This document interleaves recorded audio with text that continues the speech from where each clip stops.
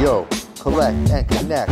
Blake and Chad. Chad and Blake. Collect and connect. Blake and Chad's Collect and Connect. This is Luke Chu, Dave Wrestler. Blake and Chad's. This is Blake and Chad's. This is Collect and Connect.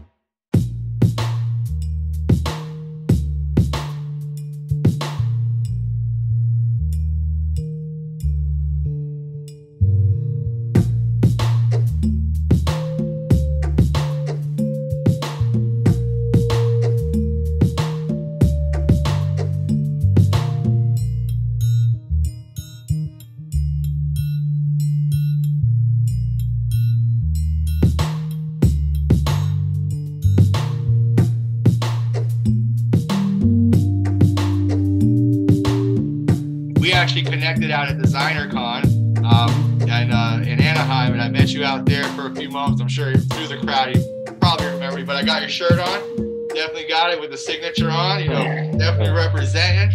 And I was able to meet your wife out there, and we connected, and she was like, hey, me and Chad have been doing this show for quite a while, and we were able to connect with quite a few VV artists as well. And our show is pretty much just to connect the community back, to the artists, and the artists back to the community. And we've had a good opportunity to meet quite a few artists. And again, this is our first show for season 2, and you're hooking it up. And this is an honor for us. And you're putting a smile on our face. Yeah. And And again, to meet you in person, to shake, I think it was a fist bump more than anything, but the energy out at VV was just amazing in that corner. I didn't really leave that corner, and I didn't get to your booth till the end, but was able to meet you, and it was pretty cool. So why rabbits? Started off with straight up why rabbits. Wow, really? No point beating around the bush. Well, you know what? Here's the deal with rabbits. Like, I always dug rabbits, even when I was a kid. Rabbits are weird, dude. Like, there's a reason that rabbits have this sort of kind of allure. If you look really seriously, like if you look down through different cultures and stuff, like it's really cool. Like in, I think it's I think it's Mayan culture. There's like this trickster god that is a rabbit. Like it's a big, huge rabbit dude. But rabbits, I've always kind of liked them, and as an artist, they're kind of, really cool to draw, and the way that I really started drawing them in my art, like in the, present state that they're in, me and my girl back in the day, we had this is years ago, we had a pet rabbit. We had a gray English lop.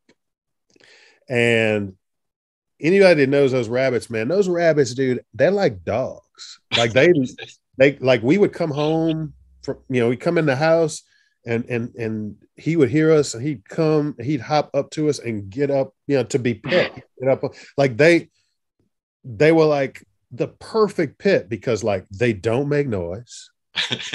They don't bark or scream or anything like that. They like naturally like potty train, like they piss in a litter box or whatever. And then even if they fuck up, and when they do number 2, it's like little hard dry balls. So it's like no mess. And so I started drawing him, that bunny, and I'm trying to think the first poster that I did and I put bunny might have been like for an AFI show,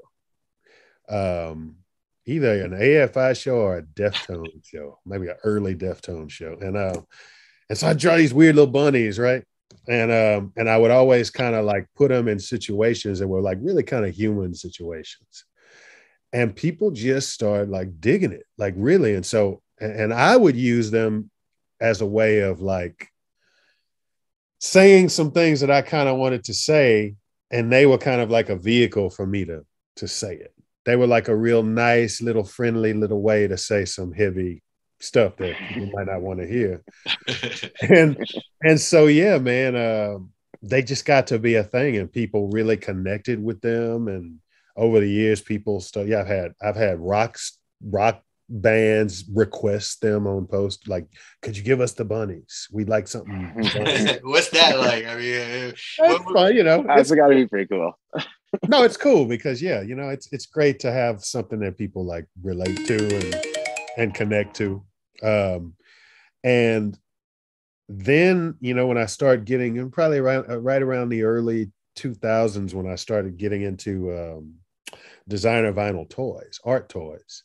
The first thing I did was actually the Dero, the big bear thing, right?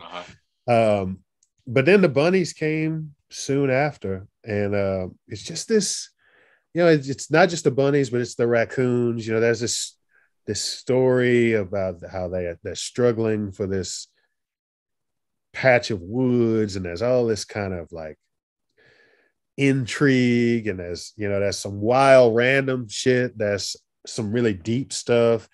Some of it is really spiritual, some of it is really just kind of like just mindlessly violent, you know.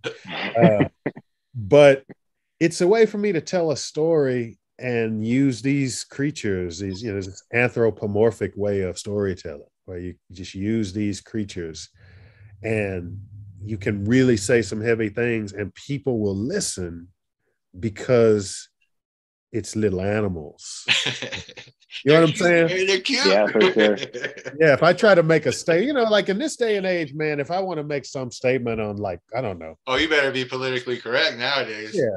And like for me, like, I don't have to be, in some cases, you don't have to be politically correct if you're framing it in a different way. So it's like, oh, look at these little fucking racist ass bunnies, man.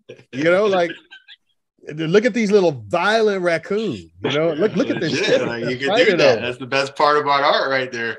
Yeah, and so you can do that, and then people get attached to the characters, and then you know, I've got a lot of weird beliefs and experiences, so I'm able to channel a lot of that into these characters and these creatures, and try to build an environment, which is why Web3 is beautiful, because Web3 allows me this like universe where I can actually make these things animated come to life. And come to life. I say all the time, I'm like, I think Web3 for artists is just the perfect mix of everything, because now you can actually take your physical piece that you've been creating for 20 years into a Web3 version and create it into a cartoon, or, you know, however your brain is thinking about that style, or however you've been thinking about building it for 15 years. Now you can actually put it into a Web3 and create that whole that storyline, that storytelling aspect of the NFT.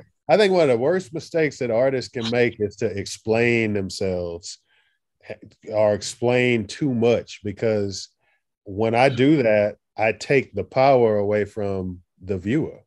And like, what's really going to make art last is when a person is able to own it for themselves and own it for their reasons. So like, I kind of like, you know, I do it. I might say a few words about like, yeah, this is what I was trying to say, whatever. But after that, like, no, I'm not going to fill your mind with any ideas for me on what an image means. I want whatever it means to you, that's what it means, you know? Yeah. And I mean, that's what art kind of in essence is, right? Is to allow the viewer to depict it however it is they want.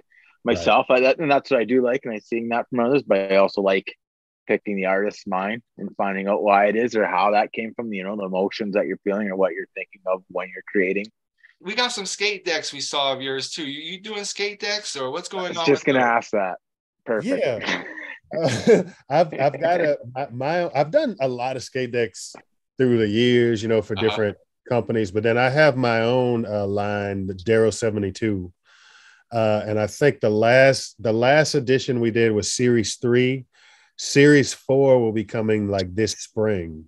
So there'll be, typically there's anywhere from, you know, 4 to 6 new boards a series. So spring. So, yeah.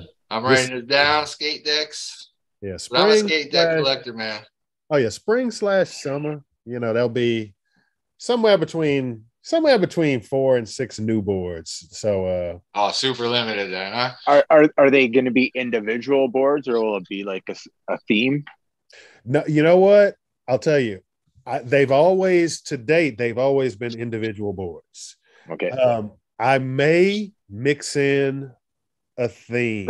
Because I've got a piece of artwork. I've got a really well-known piece of artwork that I did back 24 years ago. And it's a cool piece of art that's like among the poster collectors, like it's one of those kind of pieces that people look for. But I also have it's a pretty popular image. It's in the Art of Modern Rock book, the sort of poster on the Bible on modern poster art. It's the center spread. Just but it was a piece of art I did back in '99 for a Chemical Brothers tour, and it's just perfect for 4 boards, like the whole image. So I may try to do that as a separate thing. It may be outside of the series. Gotcha.